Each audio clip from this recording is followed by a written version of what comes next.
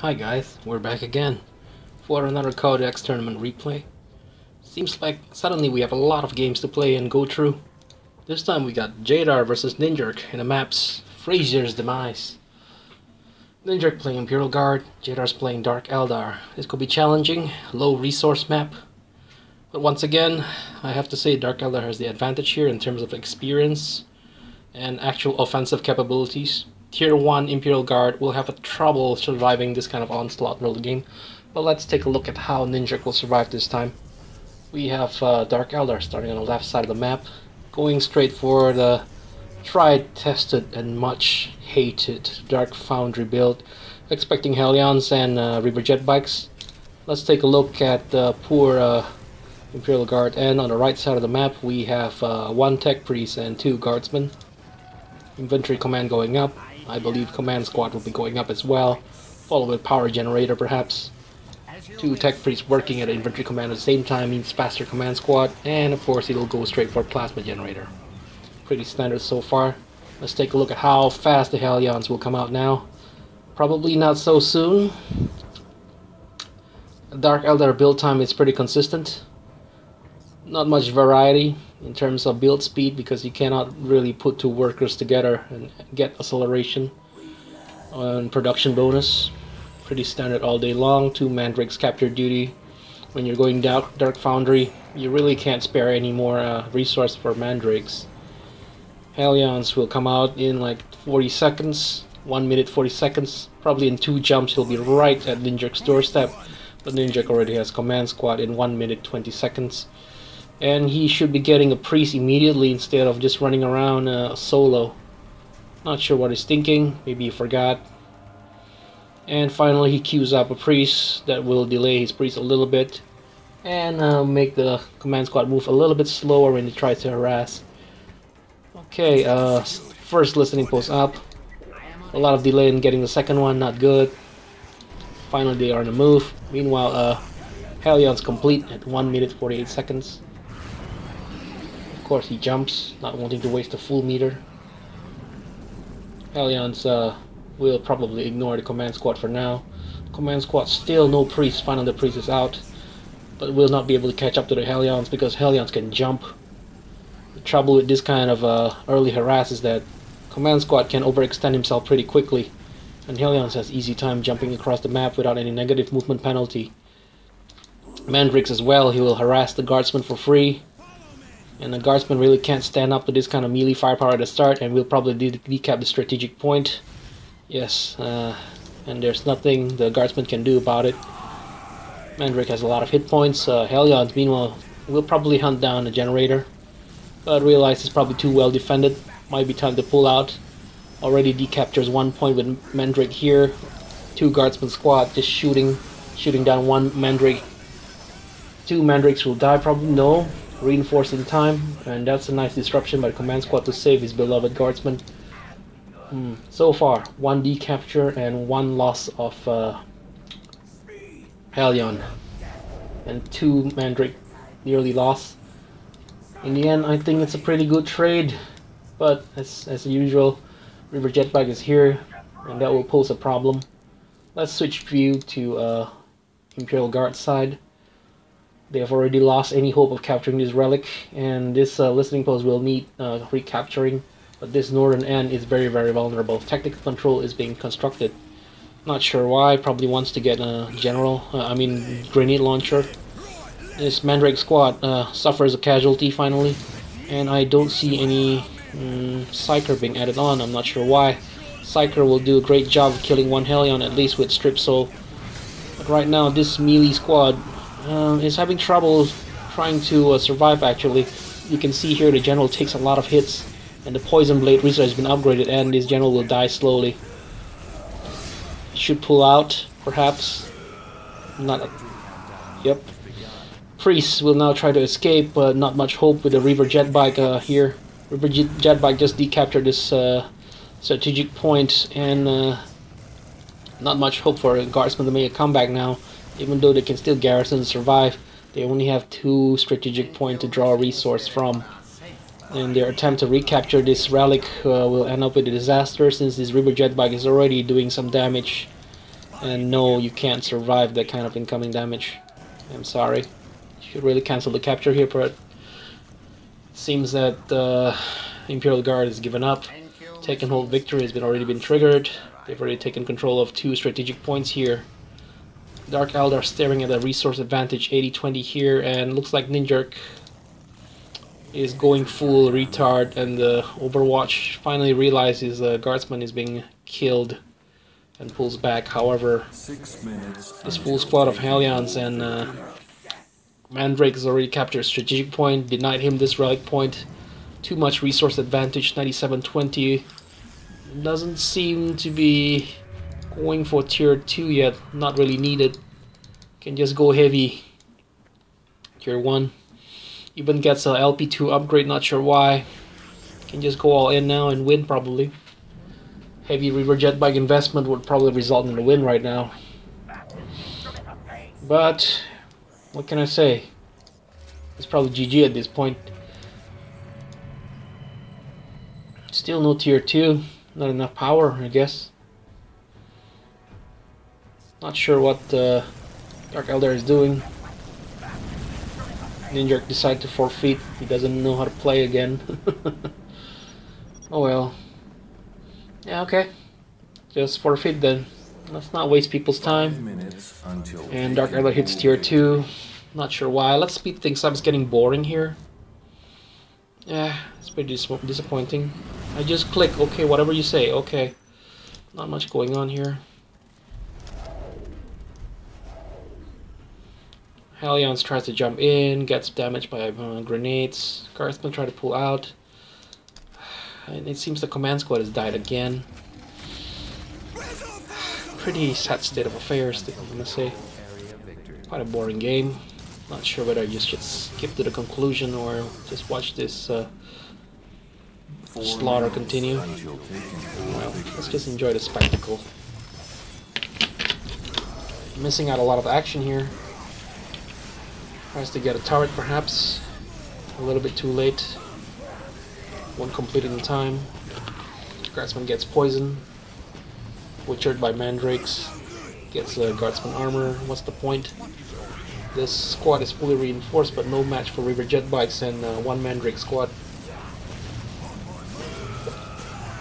Hex Priest gets killed. And no, this heavy bolter target is not complete. And the countdown is already at 3 minutes 20 seconds. A slow, agonizing end for the Imperial Guardsman. Did not manage to hit tier 2, I think. Yeah, did not manage to hit tier 2. Not enough resource, 56-20 income. This map is very punishing for Imperial Guardsmen. If they cannot secure this strategic point, everything is over. What is the best play here? Tough map. No chance of holding on to relic, too isolated. Best chance probably to try to bunker away at this choke point. But the problem here is this side is very vulnerable to attack as well. And with take and hold victory, that forces the Imperial Guardsmen to come out and decapture or just lose the game in 2 minutes 30 seconds. So not much hope. Just one squad of Imperial Guard, 2 tech priests. Has a lot of float, but only a miracle play can save them from this 2 full squad of Mandrakes, probably fully upgraded, and 1 Hellions. And 2 Reaver Jet Bike and Archon squad is coming in as well. Yeah, looks like the end. And Ninjerk finally found a key to delete his building. And that's probably why it's game over finally. And that's the first game taken easily by Dark Eldars. Let's see the score here, 36-6 killed. Yeah, pretty dominating. Resource-wise, Jaedar also has most of the map. Technology-wise, quite equal. However, I think Jaedar will have the edge shortly after he hits tier 2. While Ninjerk upgrades a lot of his units with the grenade launcher, but it did not translate into any sort of advantage of comeback. Anyway, let's move on to the next game. Jaedar versus Ninjerk again. Ninjerk will be taking his Space Marine against Jaedar's Necron in the map Fata Morga. Quite a balanced map. Let's see how Jaedar will approach this match, probably quite defensively. Doesn't need to push out so early. Necron is not like that. Maybe the odd Scarab harass the decapture. But I spoke too soon. Let's just see how this goes. and enter the match with no expectation as well. 4 Scarabs queued up and 1 Necron Warrior. No fear at all. Ninjerk is stuck in the no building phase at the start with his servitor. It looks like the great start already. And he goes for a 7 squad rush. I want to adopt a surprise tone here, but I just can't. Why? Because I'm very tired. I just finished work at 9 p.m. Reached home at 10, and I'm watching this crazy game between Ninjerks. Pro tip to Ninjerk, as a fellow Space Marine player: if you want to go for a Marine Scout rush, pick a smaller map like Blood River or Shrine of Exalion instead of Fata Morga. It gives Jaedar more time to respawn, and of course he's gonna get a turret here, and you cannot stop it. It's too late. The distance between your base and his base is quite sizable, and you did not notice this turret being built, and you hit the wrong guy. Oh, finally you hit him, but it's too late. This build will complete, and this ghost turret will start to rape you. And you did not bring a scout probe to short circuit them. Look at the range of this ghost turret. Pretty insane, huh? Might be best played to just pull away a bit and try to take out the smallest Scarab squad instead of going against these. This squad might get wiped. Ninjerk did not realize.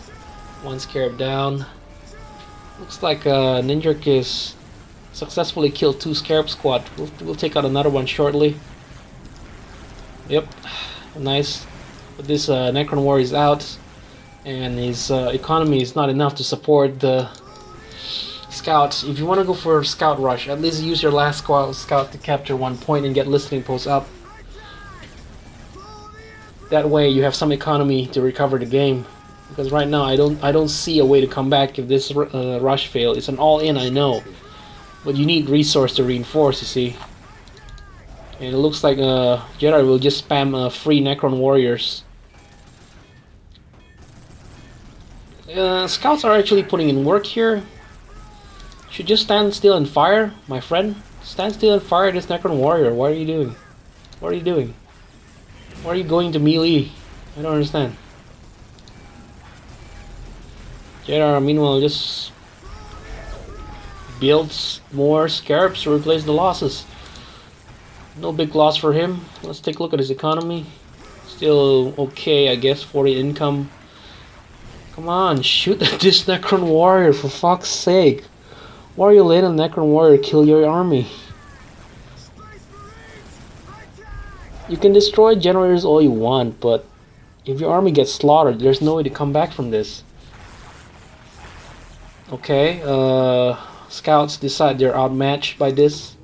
Decide to pull back. Necron still has a decent stockpile of resource to rebuild.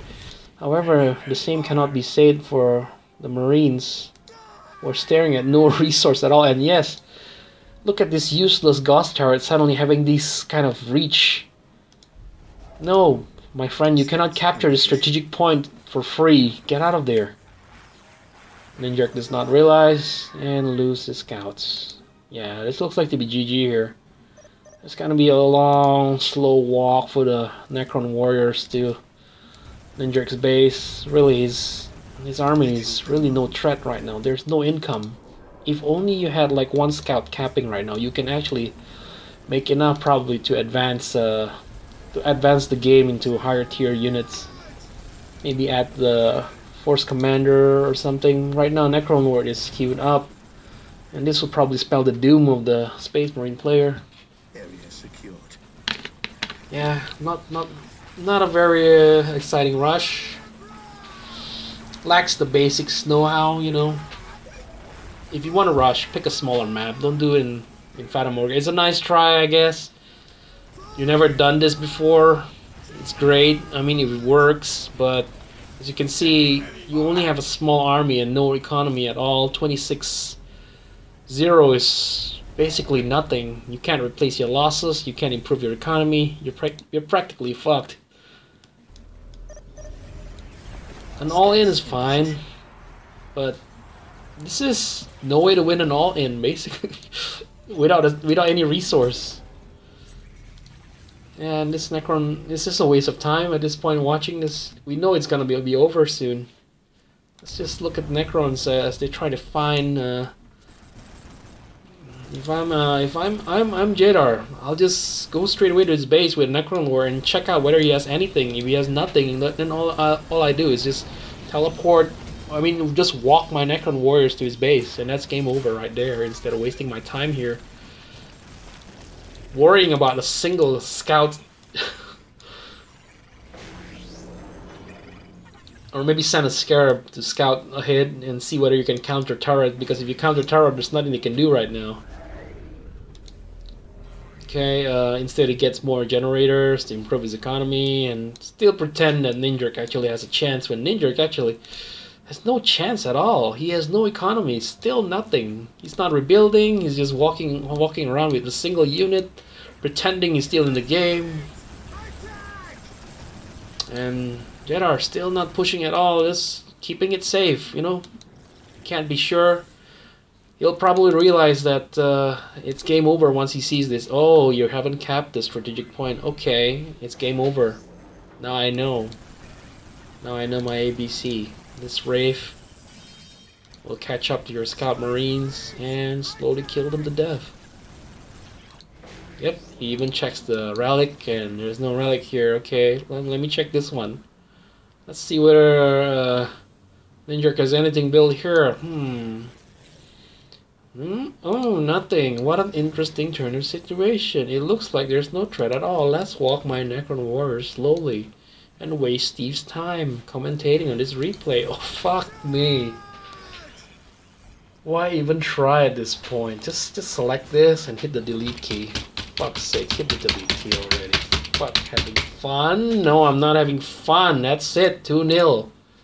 2-0 to Jaedar. And that's it. I hope you guys learned something at least. I can't say you enjoy it.